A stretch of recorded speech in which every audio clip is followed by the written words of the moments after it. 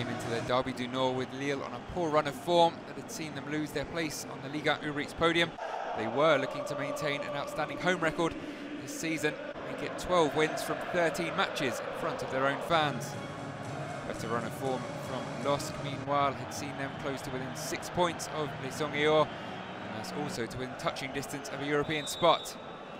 Those were knocked out of the Coupe de France during the week as Nantes turned their quarter-final tie around. They set about bouncing back and had the better of the first half in this match, whereas OPENDA only able to find the side netting though when in on goal. They didn't come close themselves. Jonathan Bomba forcing a good save from Brice Somba.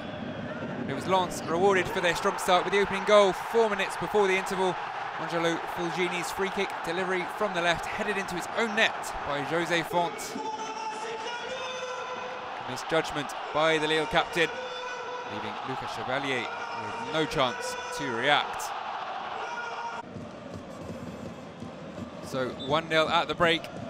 LOSC head coach Paulo Fonseca was serving a suspension and watching from the stands after having been sent down the tunnel in the previous match with Brest. But whatever assistant Thiago Leal said at half-time, the side produced a much improved showing in the second half. That was after a brief spell of attacking play from Les Angillons.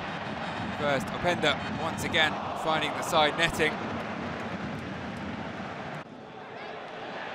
And then captain Seko FOFANA with a wild shot from outside the area, not up to his usual standards.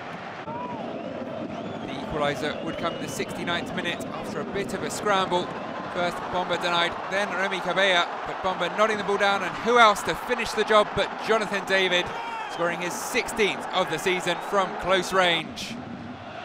Behind only Kylian Mbappe in the scoring charts, and his 100th Ligue 1 Ulrich appearance, his 50th goal in all competitions for LOSC. Canadian matches Eden Hazard as the club's top scorer in the 21st century. Visitors then pushed for a winner. Samba was on top form. Big saves first from a clever half-volleyed flick from Benjamin Andre, and a stunning stop to prevent Edon Jagrova from finding the net in stoppage time. Rested for the midweek Coupe de France quarter-final defeat against Nantes, Samba returned to the Lens lineup here and showed his value to Franck Hayes' team. The result keeps Lens 6 points ahead of Lille in the race for European qualification and prevents Les Dogs from climbing up into the top 5.